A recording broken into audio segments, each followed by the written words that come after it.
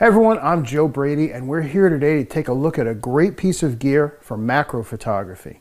If you currently have or you're looking to add a Canon or Sony camera to your photography toolkit, the NovoFlex Retro automatic reverse adapters allow you to mount your standard lens reversed in such a way that you'll be able to produce amazing macro photos.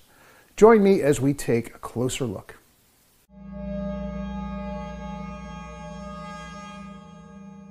Wouldn't it be nice to take a small zoom lens, reverse it, and still have complete control of the lens as if it were mounted conventionally on your camera?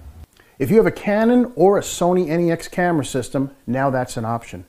The NovoFlex EOS-RETRO and NEX-RETRO automatic reverse adapters allow you to reverse mount your lens, and it transfers all of the control functions to the camera. And would you believe that you can get a much wider range of magnification than with a macro lens? So let's take a closer look about how the whole system works when you're putting it on a camera. This thread on the front of the NovoFlex is a 58mm. On this particular lens, it's a 49mm thread. So here I have a 49 to 58mm step-up ring. So this just goes on the lens, and then the lens screws into the receiving side. So now we have that attached, and this is the front of the lens. This is now going to go into the camera.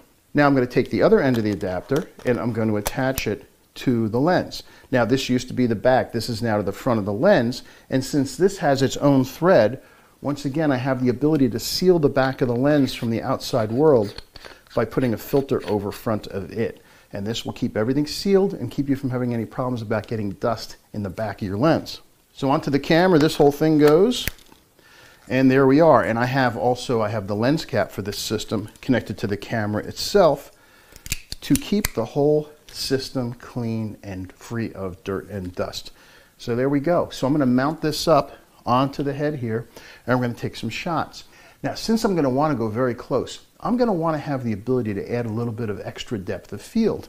Well, to do that, I'm going to have to take multiple shots. One shot is, when you get that close, is not going to give you that much depth of field, even when you're stopped down.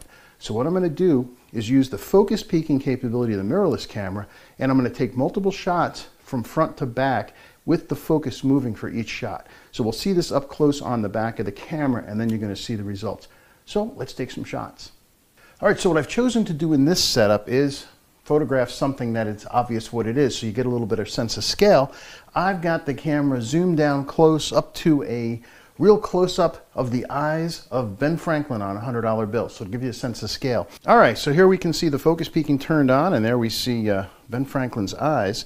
And again, as I grab the focusing ring, notice as I move it back and forth, you can see the yellow moving from front to back, showing you everything that is in focus in that particular shot.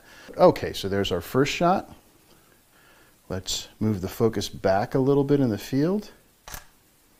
There's number 2, number 3, take it back even further. Yeah, I think maybe 2 more.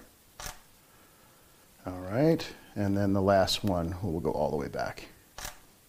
All right, there's our shots from near to far, and we'll put it all together in software. So here's the software, and it is incredibly easy to use. So I'm going to grab my images, which happened to be 39 through 43. Here they are just on my desktop. So I'm just going to drag them in here and watch how fast this is. I simply click on render. And you can see there's our first image. And look on the right, you can see now from right here all the way back, it's now in focus. And then you just save it. That's how easy it is. It's ridiculously easy. And I already saved it as a stacked file, so I'll show that to you. And give it a name, etc. So I'm going to stop that, because I'm going to clear these images and bring in one more I did with the bill where I added a flower, and that was 59, a little bit more shots, 59 through 65. Let's bring those in. Let's go ahead and click on render. It does its magic, and look at that. Now we've got it from focus from the bottom left-hand corner all the way up. That's just incredible stuff, and that's literally how easy it is.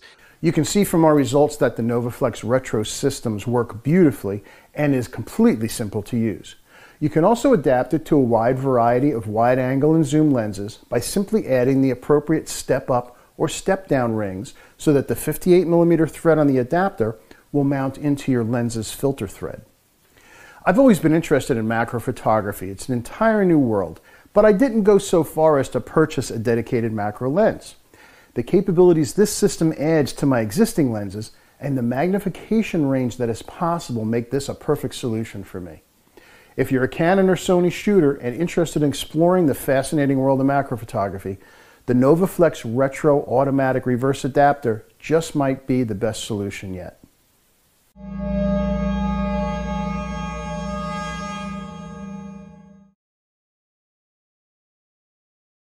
Video Shopping Network, an Amazon affiliate. To see this product on Amazon, click the link in the video description below. You'll be able to see current pricing, product reviews, and any special deals. Desktop users should see the Amazon quick link below the video. Mobile users will need to click the little down arrow below the video first.